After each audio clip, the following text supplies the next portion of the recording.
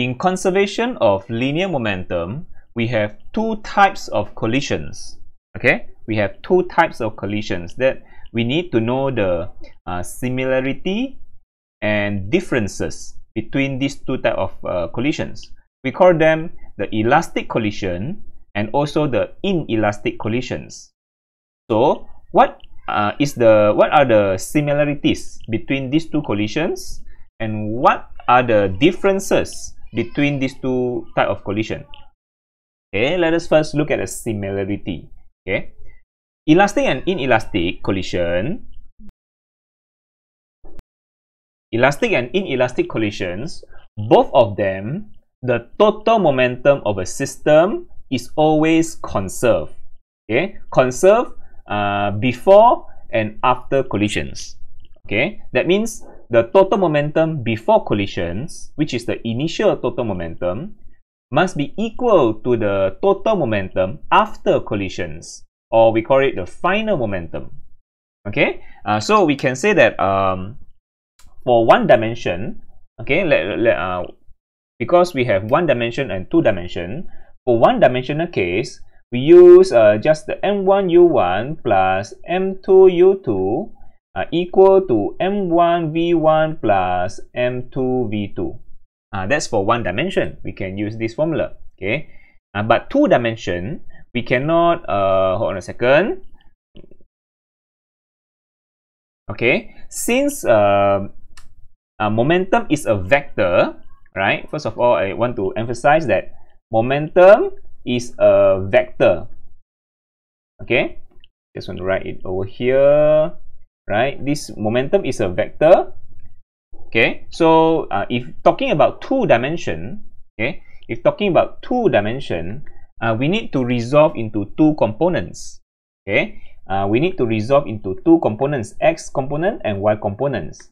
Why we need to resolve into two components? Because momentum is a vector. Okay, vector has direction. Okay, has direction. So you must resolve into two components. So for x component, we just use m1u1x plus m2u2x. Okay, I already mentioned this in the earlier videos. Okay, m1v1x plus m2v2x. For y component, we also have the y component, m1u1y, right? Just continue, plus m2u2y equal to m1v1y plus m2v2y. So for one dimension, we use we don't have only have one component, so you can directly do like this. But two dimension, you need to resolve into two components, x component and y component, and do separately. Okay, that's for momentum. Okay, total initial momentum equal to total final momentum. Okay, so okay, the total momentum is conserved is true for both elastic collision and inelastic collision. Okay, it's true for both. And then the next similarity is, okay, this is the first similarity. The second similarity is the total energy of the system is conserved before and after collision. The total energy is conserved. Energy is a scalar quantity. Okay, no direction. So energy is conserved because we know that energy cannot be destroyed. Energy cannot be created or cannot be destroyed. But it can change form. Okay, from one form to another form. Yeah, maybe it changed from kinetic energy to sound energy, or to heat energy, to light energy, yeah, to potential energy. So energy cannot be destroyed, but it can change to another form. Okay, so overall, the total energy is always conserved. So energy cannot be destroyed. It only can change from one form to another form.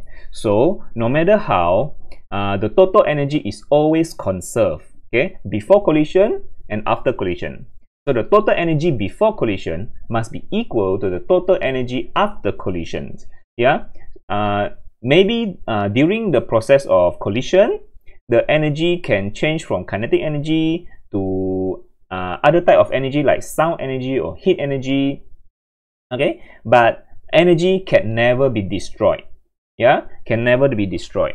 Maybe what I can say is maybe before collision, it is 100 joule of kinetic energy.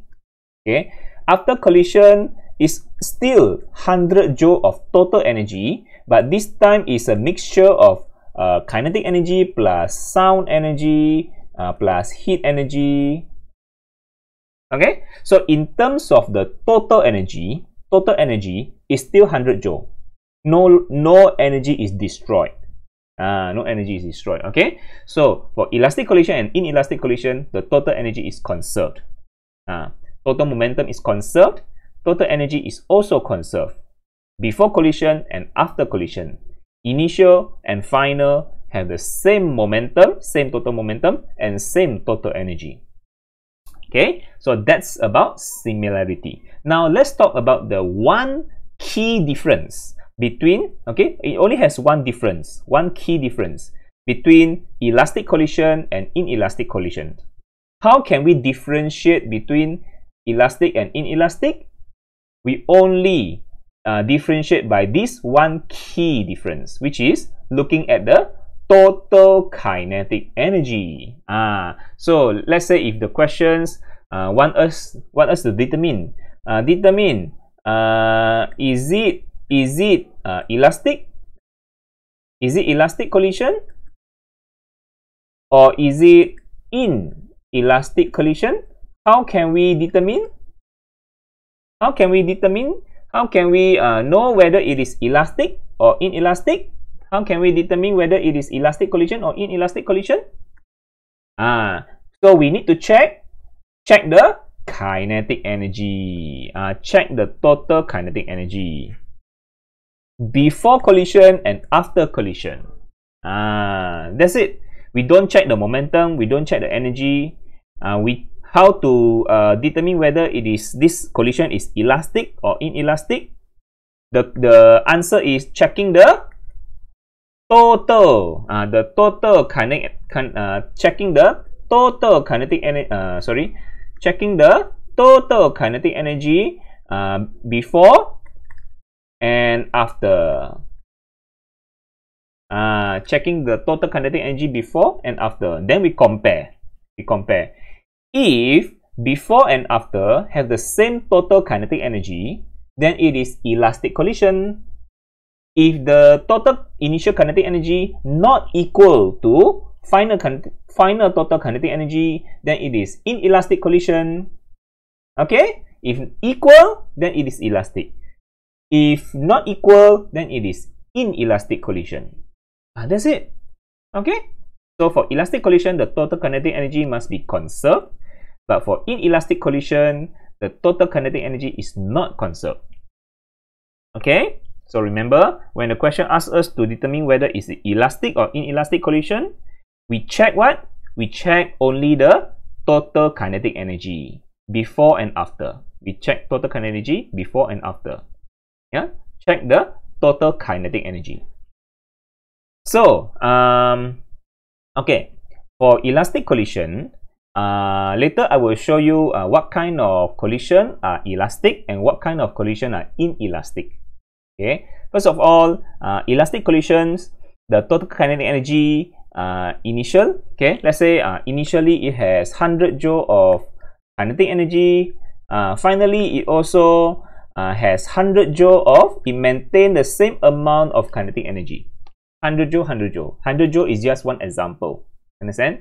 But in elastic collision, let's say initially it has 100 joule of kinetic energy, but after collision, maybe during the collision, you hear some sound, like two snooker ball pop, right? That means why you hear that sound? That means some of the kinetic energy of the snooker ball had turned to sound energy.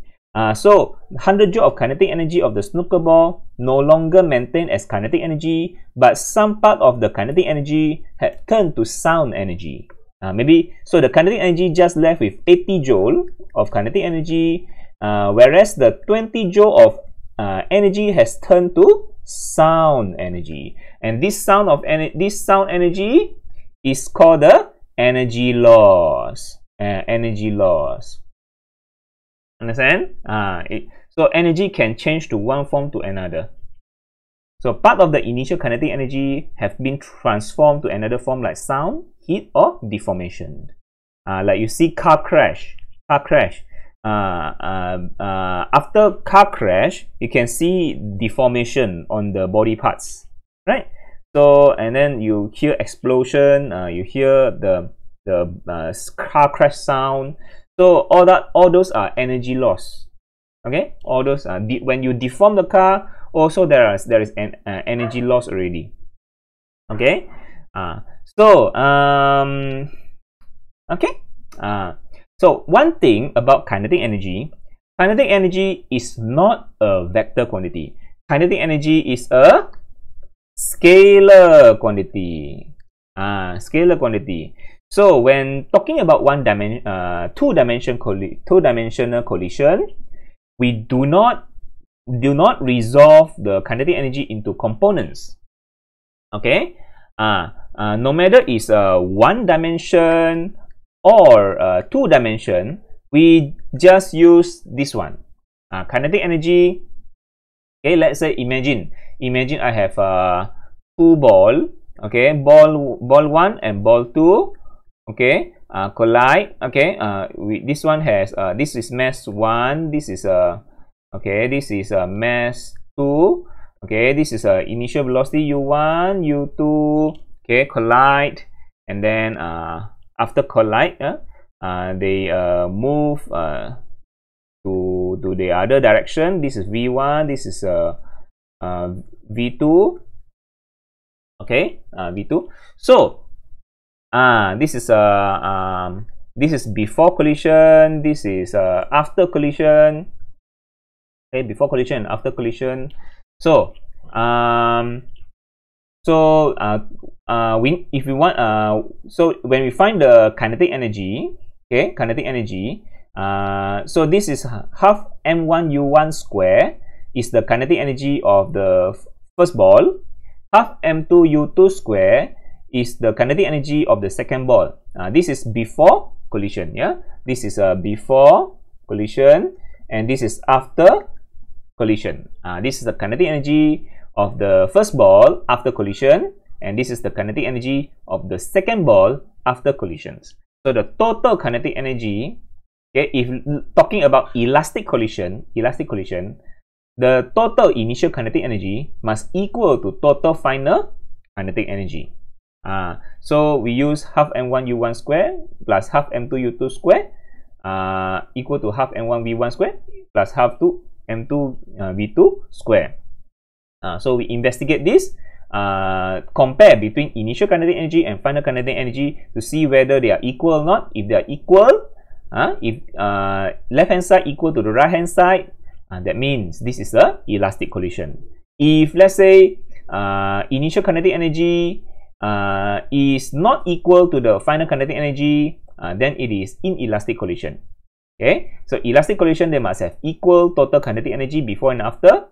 Inelastic collision, they must have the initial total kinetic energy not equal to final total kinetic energy. In fact, normally you see the initial kinetic energy is always more than final kinetic energy, because normally it is initially has more kinetic energy, final has less kinetic energy, because the kinetic energy has changed to another form of energy like sound energy.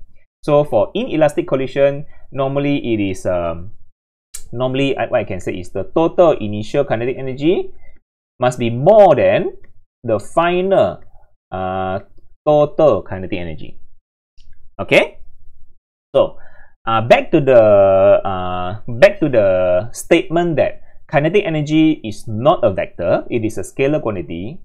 So when doing one dimension or two dimension, okay, we do not, let's say we do two dimension collision. Okay, we know that for velocity it has two component. But for kinetic energy, which is not a vector, we do not resolve kinetic energy into two components. Okay, we still use back this formula. We still use back half m1 u1 square plus half m2 u2 square equal to half m1 v1 square plus half m2 v2 square for two-dimensional collision. We do not do things like we don't do like, for example, for two dimension, we don't go to do like half m1 u1 x square plus half m2 u2 x square plus half m1 v1 x square plus half m2 v2 x square, and then that's for x component. That's for x component, and then the y component. Okay, sorry, better I just copy. Okay, let me copy all this. Hold on a second. Yeah. I copied already. Now just throw this off. Okay, just want to throw this off first. Okay, then put like here x is for x component, and this is for y component. Okay, is this correct? Can we do we need to resolve the kinetic energy into two components? No, this is wrong. We do not resolve into components. In two dimension, no matter it's one dimension or two dimension, especially two dimension, we do not resolve into components because energy